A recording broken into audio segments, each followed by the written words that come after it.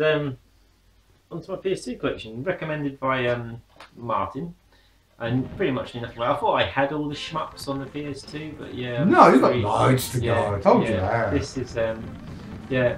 Well, as Tony was going to say, this is my second version of Cybernator this month. Yes, it is. It's a shiny version, and we'll talk more about Cybernator now.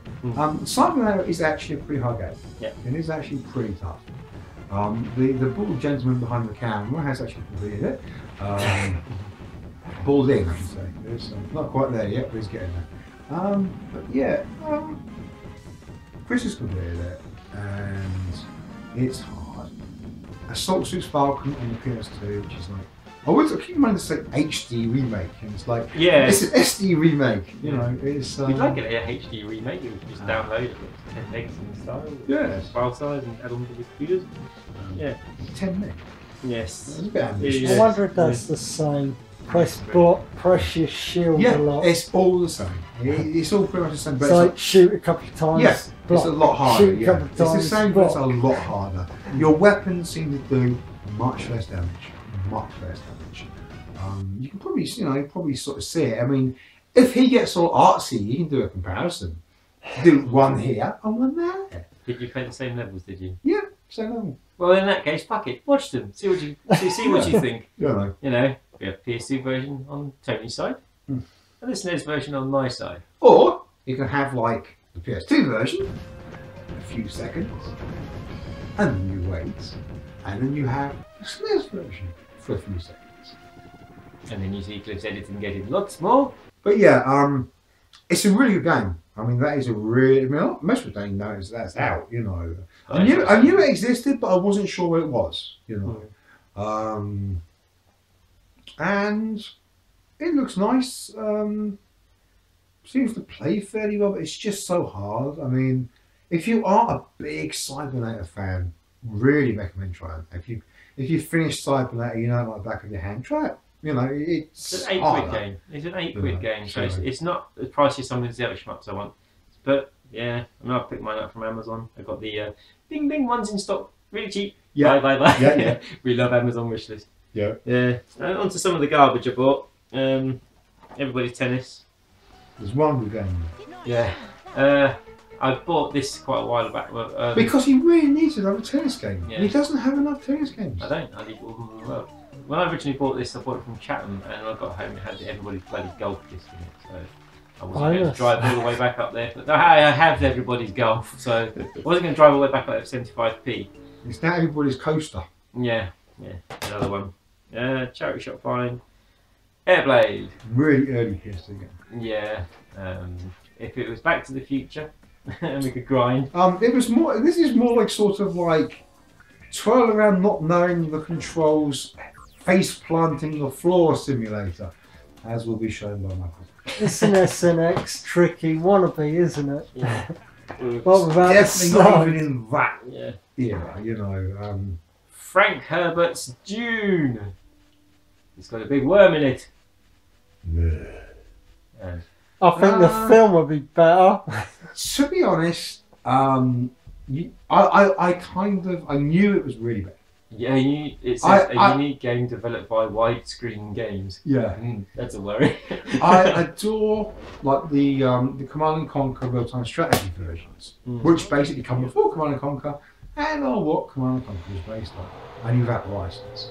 Come on, quit. But that is, in all frankness, the acting is fucking appalling. The character models are bad. The gameplay is weird. Is Sting in it? No, I mean it's all kind of like a cartoonized sort of thing. I did skip like the tutorial, but I think the tutorial sort of set up like some of like the beginning of the story. I have read a few of the books. But I've got to admit that was after seeing the movie, so that's kind of colour. I saw the long version of the movie on Sci-Fi a while back. It was such a good film, but trying to keep yourself awake during it. All I can say about, well, it's not the proper version. No, the proper version even longer, isn't it? 7.5 hours the original cut of that. Which they've lost, isn't it? They've lost it all. They've lost it all. It's like 7.5 hours. The way they used to store things in the old days. Very, very popular in Germany. Mm. Hugely popular in Germany. And on to Warhammer 40,000 Fire Warrior. I'll probably say one of the best exclusive first-person shooters on PS2, but that isn't saying much because there really weren't many good ones. You know, Killzone was kind of average as well. Exclusive wise, yeah, there wasn't. Yeah, really exclusive wise. Yeah. Black, fantastic first-person shooter. I mean, I'm so impressed with Black on the PS2 because it runs like a 360 game with the limitations of the PS2, so it's very impressive. Is it actually based on Warhammer, that one? Yes, it is. It's based on the Fire Warrior thing. So you're not actually a space marine. You're this different alien race thing. I've read some of the books. Who has to go and avenge it. Yeah, you're only allowed to read Warhammer books if you're listening to death metal on really loud headphones. Yeah, you know. But yeah, that is kind of the basic thing. You're avenging the kidnapping or whatever it is, and you'll rescue the dude. It's very sort of generic, and it's very dated. It's very dated now. But I'd still recommend it if you like old first-person shooters and you kind of enjoy those sort of things. Because some people do. Or if you're gaming on a budget, yeah. Yeah. I mean, the gaming on a budget for a PS2 now, especially with so many PS2 games in CEX, you know, 50p, yeah, or 75p. Anything. I mean, I think the most we've seen is like 15 quid, but that's just a really stupid collection. I've seen a couple of 20. Yeah. But I mean, if you have a really strict budget, you haven't got much money, you could pick yourself up a PS2 for about 20 quid, and then get yourself a memory card, a couple of pads, and you could get a nice huge stack of games for a tenner. Yeah. A really nice huge stack of games for a tenner. And they'll keep you occupied for ages. And instead of like spending £400 on a machine and then £50 for a game, just to be done in 5 hours. Yes. Yeah, but Super Trucks was basically poker on steroids, is what everyone told me. It wasn't. That's alright. Yeah. It's very sort of Swedish. It's very Swedish. Yeah. It's a truck racing game. Yeah. I mean, is there an ice level so we could play like Ice Road Truckers? No.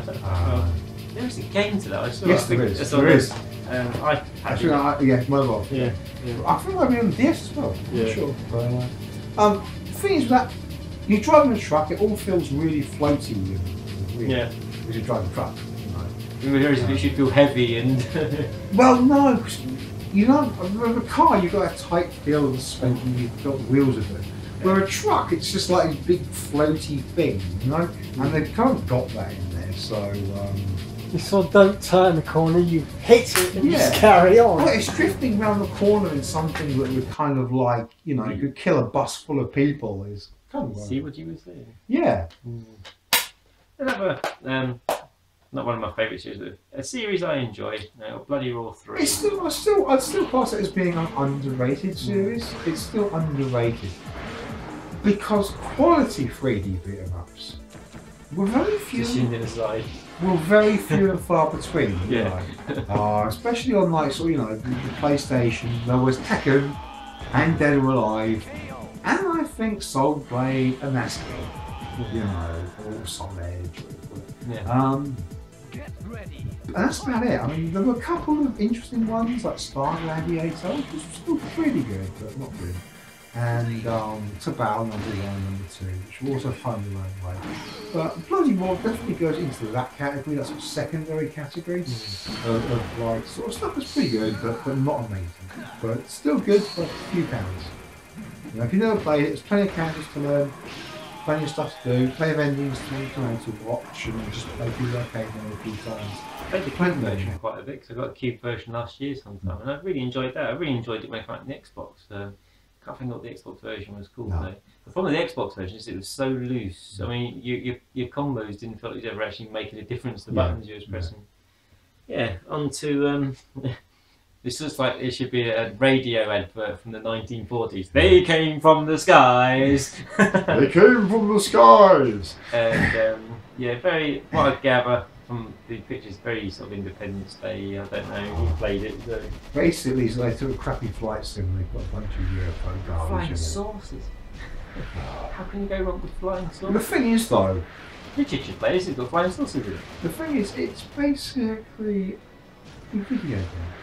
You can design and make whatever you want. All I can say is, why the fuck are the hubcaps in there?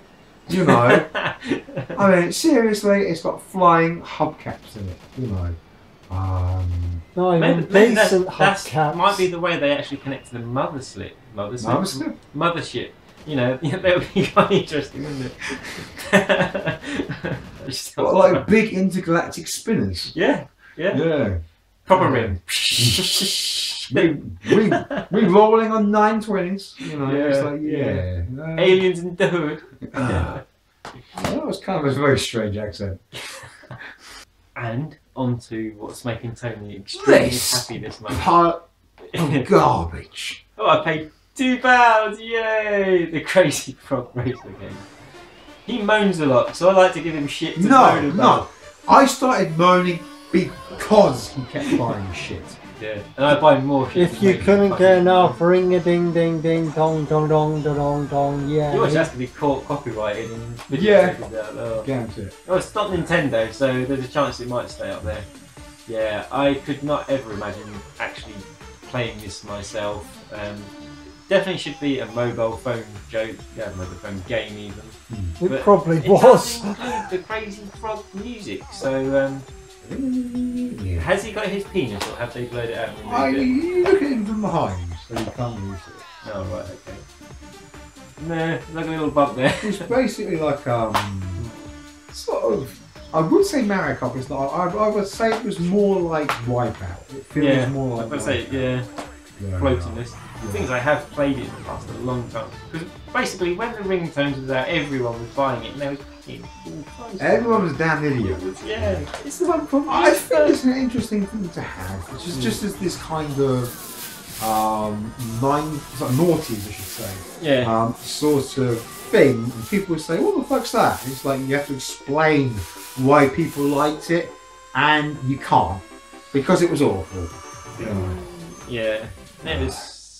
I mean, they've shoved a bit of Axelef in it later on, and you know, it's just. But yes. So he knows. On to Tony's month of depression. Yeah, I finally finished it. My Mr. Bones. I'd had enough of just wanting one title. I still always complete Saturn collection before anyone sort of gets confused. Before I paid like £102 postage, which is still a good 50 below what it's been going for. I know, and even though I'm probably going to find it, we're never going to find something like this in the wild. On the sites, on the Facebook groups lately, there has been so many Sega Saturn collectors coming out of the wild, and not being horrible, pure shit games that were going for 30 or 40 are starting to hit the 100 mark now. And Courier Crisis, which I paid £70 for, that's over £200 now, and it's an it's an entertaining game, but it's pretty crap. Yeah, it's nothing. If you saw it in a bargain bin for a £5 or a £10 and like, I'll give it a go. You wouldn't never pay 40 quid. It's for like it. that. I wouldn't pay £2. I honestly wouldn't pay. You could pay £2 and get the PlayStation. I honestly wouldn't pay £2 for this it. is famed for being as hard as bollocks. I mean, did you find it hard? It's just annoying. It's no fun to play. It's no fun to play. It's kind of like a platform game, but it actually uses, I think, FMV as the background. Yeah. The background's actually got FMV, and you kind of like have some like foreground stuff is actual stuff and jump over it. And every time you get hit, you lose body parts. So you're like just this skull bouncing along. But the thing is, I needed to finish my Saturn collection. Bar a few manuals as the Saturn collection finished now. It's a shame that the last game wasn't actually a good game. I needed wasn't a good game. My kickstart to my collection is what got the game. I started off with 180 games for below, and that was a lot of the £100 plus games in it. So it was just my reason to start collection was basically to finish my Saturn collection. It's finished. No, I'm done. That's it. We're finished. Fuck off. No. Yeah, there's still quite a few. I mean, I want to get that Marvel Capcom 1 and 2 and JoJo's and the Dreamcast, but they're going for too much. On the sites, every format, bar the PS2, I must say, every format bar the PS2, even the original Xbox. Now the prices are rocketing up, and as we spoke a little while ago about a lot of the funds being taken out. But we spent 8 hours on, which you watched that video, on a trip out recently. Well, it was a good entertaining day, but it wasn't like the good old days when we used to go. We saw some stuff we wanted, but they were so unrealistically priced. The biggest problem, for example, Game, for example, aren't doing really any PS2 anymore. We used to get loads of them. We used to get a lot of decent stuff. And PSP, but they've stopped doing them as well. You get this, they're in the bargain bin, but expensive. Stop that, you know. Their Wii stuff, they used to have very reasonable, very good priced Wii stuff. That's, you know, they either just don't have it, or if they do have it, it's expensive again. I noticed how cheap some of the Zeldas are on the Wii as well, because I got the impression they was going to be really expensive. Oversaturation. They just sold too many. I think Mario Kart is still a bit pricey on the Wii for what it is, and also like the Mario collections and stuff. All the proper Mario games are still quite expensive on the Wii. One thing I would like, I mean, put in the comments below, guys, if you can, is basically through what you get from collecting. I mean, Tony gets them because he has games he wants to play and games he knows to play. To start off with, I was getting a few games I wanted to play that I wanted to fill to get more collections and stuff. But as we're dwindling down to the so expensive time of life now, I'm kind of looking at just getting the good games now. There's so many shooters. The biggest problem is I started getting filler. Because I bought a new shelf unit, I needed to fill the space. Then I take that as a competition. Started going out, and he already had you already had full shelf units when you started buying all that bloody filler, and for no reason, you know. I think it's just more of a case of content bulk up. This is what I've got, but I put some Mega Drive stuff on, I put some PS2 stuff on, and I find it intriguing, but I don't play the stuff that's, you know, you have to dedicate time to. I play Bash stuff. I do find it really, really enjoyable. There's the things, the games I find enjoyable most from the past are the games that I also played to death in the past. So I'm not exactly the opposite. I'm not exactly the opposite. The games that I get and buy and play are the ones that I didn't bother with back then. I didn't get a chance to, and those are the ones I want. Why do I want to play a game I've already played to death? I've played it to death. Don't want it. You know, I mean, I might like to, you know, perhaps look a video on YouTube, or, you know, if it's a game that is just fun and I could happily replay, then I generally will get it. But for a majority of games, I don't have any interest in playing it. I've already played it. Unless they're great big black carts and they say Neo Geo on them. Yeah, but even then, generally, I haven't actually had the cartridge version. It's a CD in the day, weren't it? Lots of CDs. Much fun. So, But anyway, tell us below why you collect and what you're thinking of the collecting in general these days, because it's getting really crazy expensive. The collecting seems sort of strange, you know. So many people basically trying to turn a profit now. Everybody's trying to turn a profit. And it's old, it's worth money, the mentality is there. And the worst thing is like ill-informed people that are trying to turn, you know. I've got Mario on Mario. Yeah, I've got Mario on the NES. It's worth £1,000. No, no, it's not. Anyway, thanks for watching the video, guys. It's January done with. In February we've got a few good visits. We've got Geek coming up, so don't forget to watch Bring Your Stews before you mention it. And I wasn't going to make anything about bringing stew. Or soup. Or consomme. So we're going to be hitting that up, and from what I gather, our friend Retro Dunk's going to be joining us in the background. Take care, like the channel, subscribe if you fancy it.